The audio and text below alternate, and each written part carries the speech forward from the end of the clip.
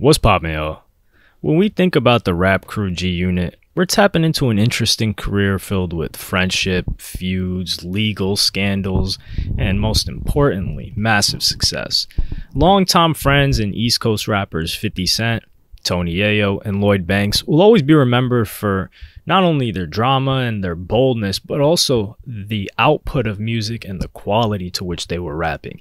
Whether it was the story of their lead rapper 50 Cent being blackballed from the music industry for his brash behavior, then losing his record deal, or the group going off to record music independently amidst feuds with some of hip-hop's biggest names, G-Unit Records remains one of the most well-known crews to grace the early 2000s. So how did this dynamic group come to be, and what led to the label's eventual demise?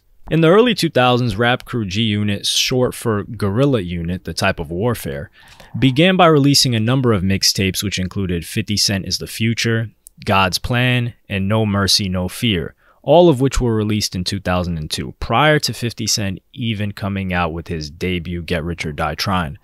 That same year, 50 Cent was discovered by superstar Detroit rapper Eminem. 50 Cent, the solo rapper, would go on to sign a $1 million contract with Shady Records, which was under the umbrella of Dr. Dre's Aftermath Entertainment and Interscope Records. Immediately thereafter, 50 Cent's major label debut Get Rich or Die Tryin' became a critical and commercial success that sold over 4 million copies in the United States alone and was later certified quadruple platinum by the RIAA. 50 was then given his own record label, a decision that ultimately led to the creation of G-Unit Records. After opening up for business, 50 Cent immediately signed his longtime friends Lloyd Banks and Tony Yayo to the label. Each of the group's founding members, all of whom had been rapping together since they were teenagers, were all born and raised in South Jamaica, a section of Queensboro, New York City. While the members of G-Unit began working on their debut album immediately, Tony Yayo was unfortunately unable to record new material given that he was incarcerated. He did, however, make 2 appearances on the album, both of which used pre-recorded material. In Tony Yayo's place on the album, 50 Cent decided to sign Tennessee-based rapper Young Buck to both G-Unit Records and to the group. Young Buck would be included as a featured member throughout G-Unit's 2003 debut album titled Beg for Mercy, as well as their first major label appearance as a group on the remix to 50 Cent's single PIMP.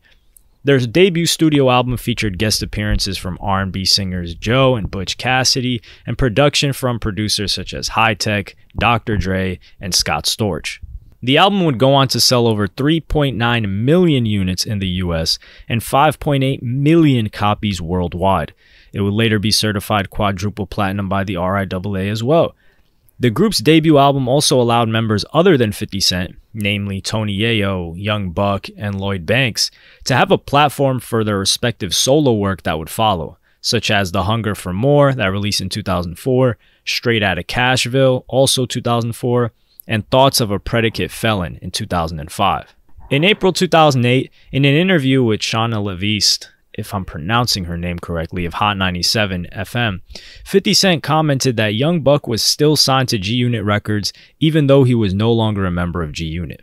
50 Cent told the press that Young Buck would no longer be a part of G-Unit as a result of his excessive spending and inconsistent behavior. In his interview with Shauna, 50 Cent claimed that Young Buck was publicly stating that he had not been paid royalty checks and had been behaving in a strange way. Case in point, he appeared on stage with his former Cash Money label mate Lil Wayne, and then shortly after that appearance he dissed him on records with G-Unit. 50 Cent claimed that these were among some of the main reasons G-Unit decided that it would be best to remove him. 2 months later, on June 17, 2008, Young Buck responded to 50 Cent's allegation. He responded in the form of a song titled Taped Conversation. On the recording, The Game was also featured. The two used the recording to take shots at 50 Cent, Lloyd Banks, and Tony Yayo. When G-Unit released their second album, TOS, Terminate on Sight, on July 1st, 2008, Young Buck still appeared on a few recordings despite the fact that the rapper had been ousted out of the group. While the songs had been previously recorded, Young Buck was still credited for his participation as a featured artist. Alongside Young Buck's features, the album also included reggae singer Mavado, and production came from artists such as Swizz Beatz, Street Radio, The Business, Rick Rock, and Polo the Don. By August 8, 2008, the album would go on to sell 507,000 copies in the United States. During the production of G-Unit's album Beg for Mercy, Dr. Dre and Jimmy Iovine of Interscope Records discovered Los Angeles rapper The Game. Like other early members of G-Unit Records, rapper The Game was also added to the group after both Dr. Dre and Jimmy Iovine proposed the idea in late 2003. The agreed upon plan was to market The Game as a devotee of 50 Cent's camp of artists. This would lead to The Game making his first appearances as a member of G-Unit on Lloyd Banks and Young Buck's debut albums, The Hunger for More and Straight Outta Cashville.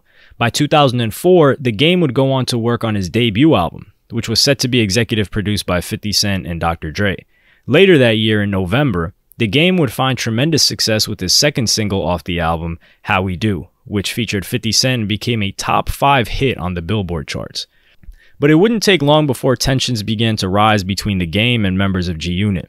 Beginning in 2005, reports indicated that shortly after the release of The Game's debut album, The Documentary, tensions between 50 Cent and The Game had escalated into a full-scale feud. However, this feud was not new. Rather, it had been brewing prior to The Game's first album, The Documentary. Upon The Game's debut release, 50 Cent made public that he felt The Game was disloyal for publicly articulating that he did not want to participate in and support G-Unit's feud with other rappers. 50 Cent was also bothered by the fact that The Game had even expressed interest in working with artists like Nas and Jadakiss, with whom G-Unit was feuding. By 2005, 50 Cent announced to the press that The Game had been kicked out of G-Unit. Among the accusations flying about was that 50 Cent had not received full credit for the creation of the documentary and writing 6 songs on The Game's debut album. Upon hearing of these accusations, The Game denied that this had been the case. As the beef heated up, The Game decided to confront 50 Cent at New York City's Hot 97 studio. Reports indicated that members of The Game's entourage had shot at 50 Cent and other members of the G-Unit entourage. Members of 50 Cent's crew had no choice but to flee the building, and in the midst of the encounter, Hot 97 radio security accidentally shot a member of The Game's entourage. Following this near-deadly encounter, 50 Cent and The Game decided to hold a press conference on March 9, 2005 to announce their reconciliation and decision to call for a truce.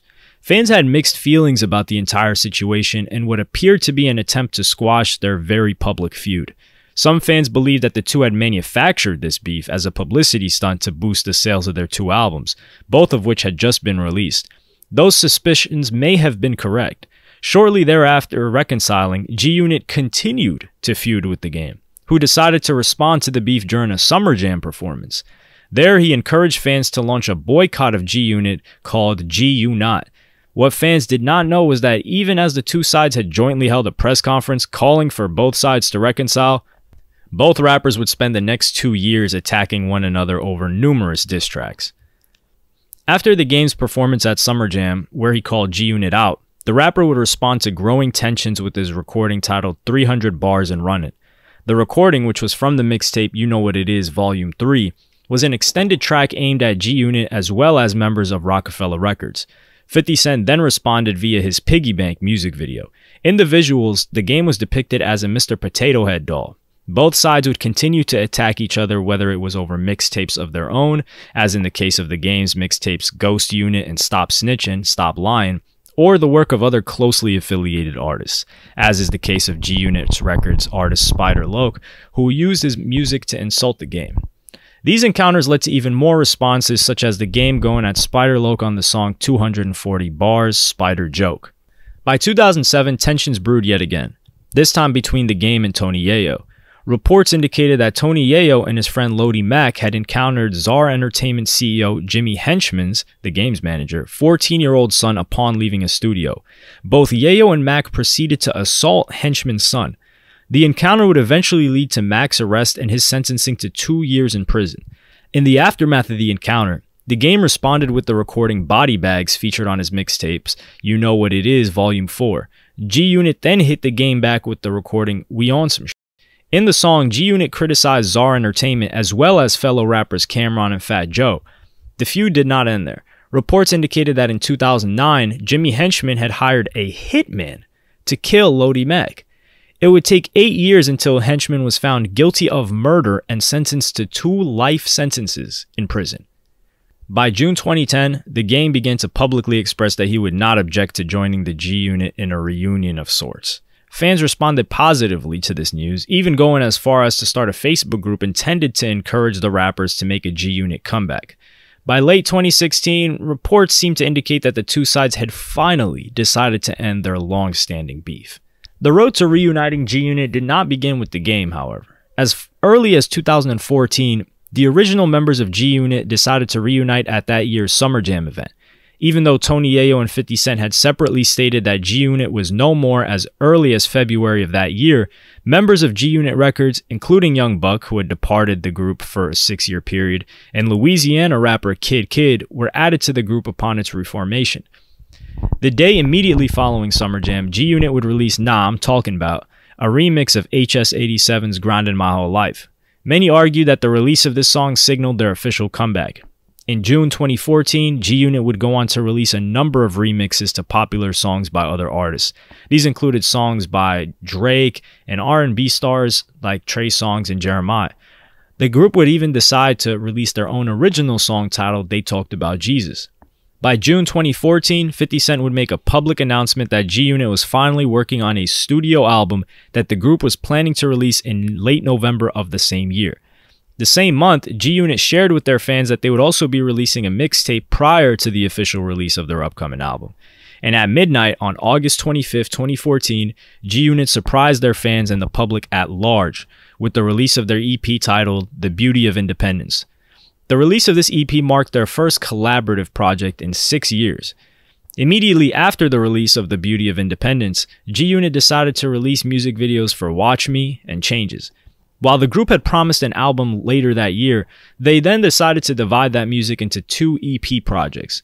The first had been The Beauty of Independence, and the second would be titled The Beast is G-Unit. Ultimately, the group decided to push that release back to a 2015 date. And instead, on November 10, 2014, G-Unit released a deluxe version of The Beauty of Independence. The new version included 2 new songs, Ease Up and Big Body Benz. This EP was later followed up with The Beast is G-Unit, which was finally released to the public on March 3, 2015. And yet, even as some members of the group had reunited, some continued to exchange hasty words. Reports indicated that in February of 2014, Tony Yayo was on record claiming that G-Unit had officially broken up. He and 50 Cent were no longer friends, and he had decided to officially retire from music. Yayo claimed that being involved in music and the industry at large had caused him too much stress. He stated that even though he was no longer a member of G-Unit, he felt happy with that decision because he had already accomplished everything that he had set out to do. 50 Cent, however, could not help but chime in. In a series of interviews in April of 2014, 50 Cent made a number of condescending comments about Lloyd Banks and Tony Yayo. 50 Cent claimed that the group had broken up due to ongoing infighting. In addition to the well-known names of G-Unit, the group would eventually go on to add to their roster an individual by the name of Kid. Kid was initially discovered by rapper Lil Wayne while he was performing on a street corner in New Orleans. In the early days of his career, Kid decided to sign a recording contract with Wayne's record label imprint, Young Money Entertainment, where he joined as a member of the southern hip-hop group Squad Up. While the group would eventually disband and Kid would then decide to leave Young Money in 2004, by 2011, Kid was signed to yet another hip-hop giant, New York City-based rapper 50 Cent. Kid's relationship with 50 Cent started in part because of some trouble he had encountered only a month before officially signing with 50. In June 2011, only 2 weeks after meeting 50 Cent for the first time, Kid was shot 6 times. Reports suggest that in the aftermath of the shooting, 50 Cent expressed deep empathy with Kid's situation because it was very reminiscent of his own shooting in 2000.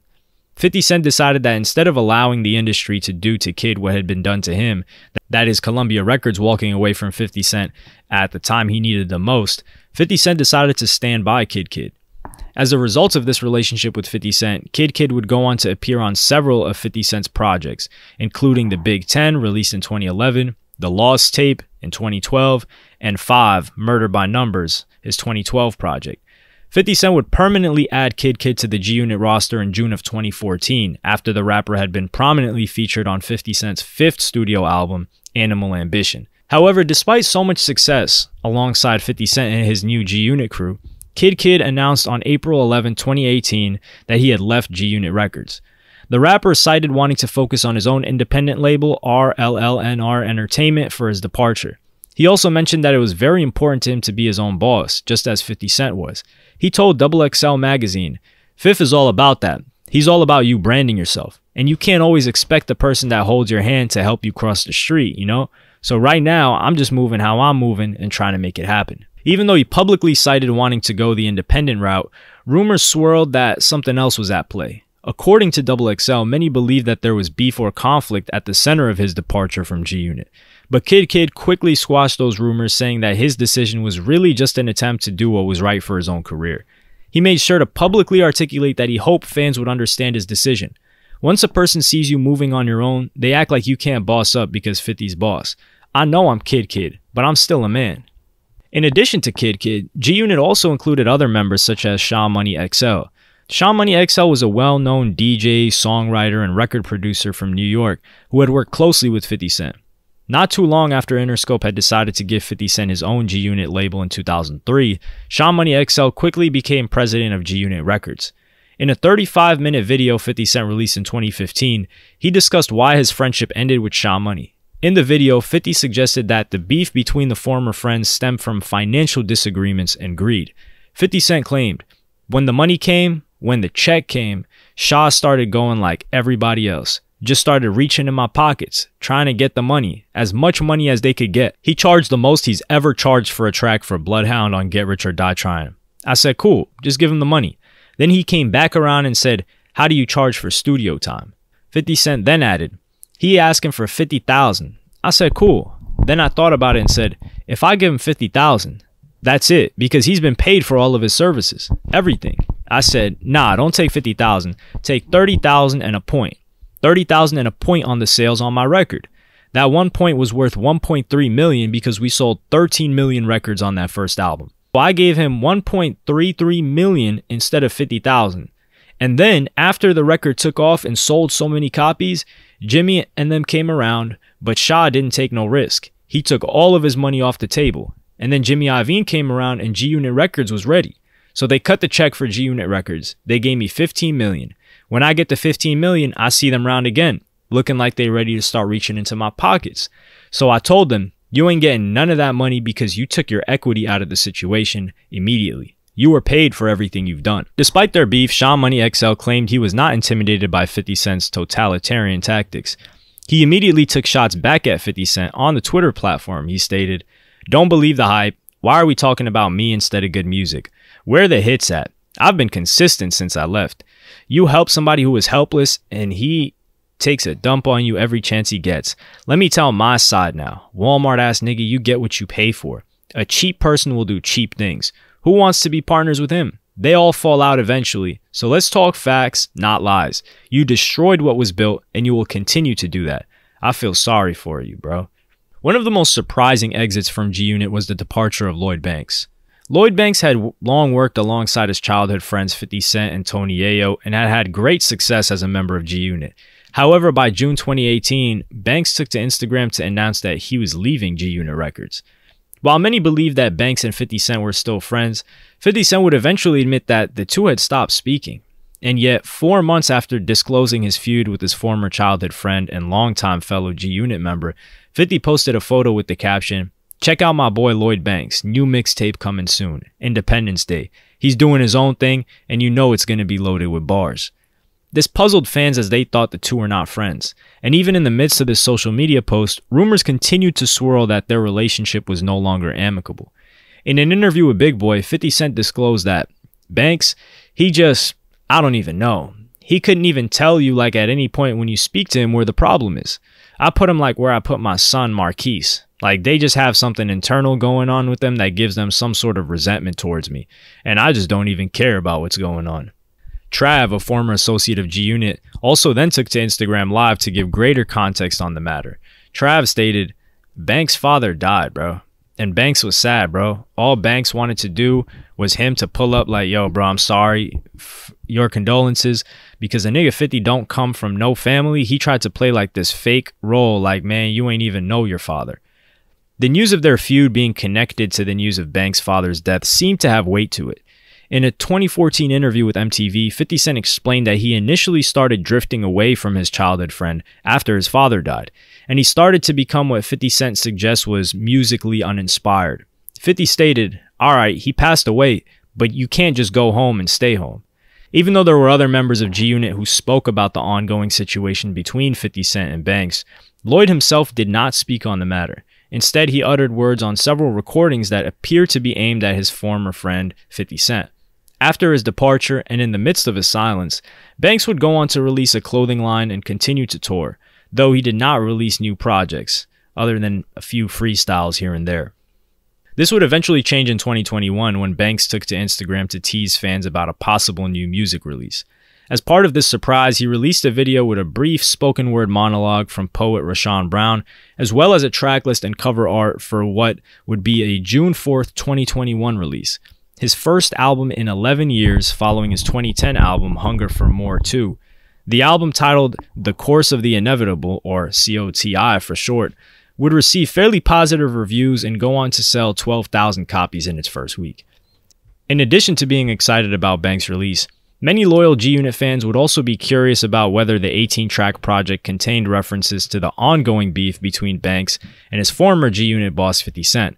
Many fans suspected that Banks meant to address 50 Cent in the album's song Stranger Things, where the rapper says, "When you're effed up, behavior turns irregular quick. Sometimes the pressure overwhelms when you're the head of the clique. But don't get ahead of yourself, I ain't bending for shit. Nobody sees your vision until you're successful. Your favorite's nowhere near me when I'm dedicated. Always humble, usually disciplined, and never hated.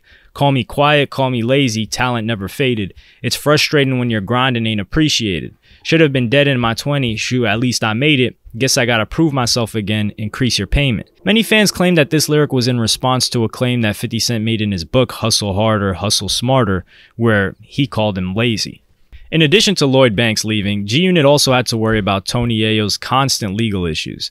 Tony Yayo, a stage name that referenced the colloquial word used for cocaine, and the main character from the 1983 film Scarface, first encountered legal trouble in 2002 when he was arrested for weapons possession. According to reports, Yayo was caught with a Glock 20 handgun and a Colt AR-15 in the trunk of his car. When police stopped him, they discovered that he's also had an outstanding warrant for a previous charge. Yayo was immediately arrested and sentenced for bail jumping. He would go on to spend a year of his life in prison at Lakeview Incarceration Correctional Facility as a result. By January 8, 2004, Tony Yayo was out on parole. However, the very next day, he was arrested yet again this time. Tony Yayo was charged with possessing a forged passport. The G-Unit rapper would go on to serve time in federal prison for a little over a month. It was at this time and that his record label imprint G-Unit and Detroit rapper Eminem would begin a public campaign which they called Free Yayo. While this campaign was going on outside of the doors and bars of his prison, Yayo was not aware of how much attention Free Yayo was really getting. The scope of the attention became immediately clear to him once he saw Eminem wearing a Free Yayo t-shirt on stage at the 2003 Grammy Awards. Once he was eventually released, Tony Yayo would jump right back into his musical career and release Ain't No Click as part of Lloyd Banks' debut album, The Hunger for More. By March of 2007, Tony Yayo was in hot water yet again. This time, the G-Unit rapper was arrested for allegedly assaulting Jimmy Henchman's 14-year-old son. Reports suggested that he, 50 Cent, and members of their entourage approached the child and pushed him against a nearby wall. Tony Yayo then allegedly hit the teenager several times and said F Czar Entertainment. Despite reports, Tony Yayo pleaded not guilty, and 50 Cent later proved his innocence by using video footage from his Connecticut mansion where he claimed he had been at the time of the alleged incident. That same year, the violence would be turned on to Yayo's family.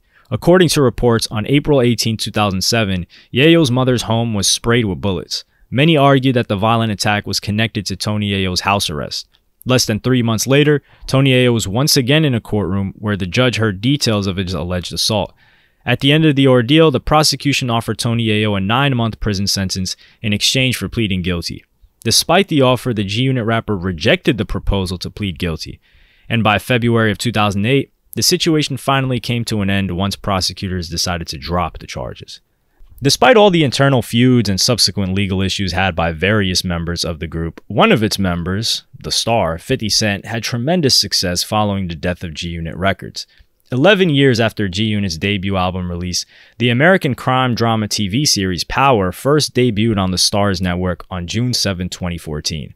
Created and produced in collaboration with Courtney A. Kemp, Power told the story of James St. Patrick, played by actor Amari Hardwick, a witty and yet ruthless drug dealer who goes by the alias of Ghost. Fans were enamored with St. Patrick's character, who comes to power while moving through the ranks of the drug underworld, but who ultimately wishes to leave the criminal world to pursue legitimate business as a nightclub owner.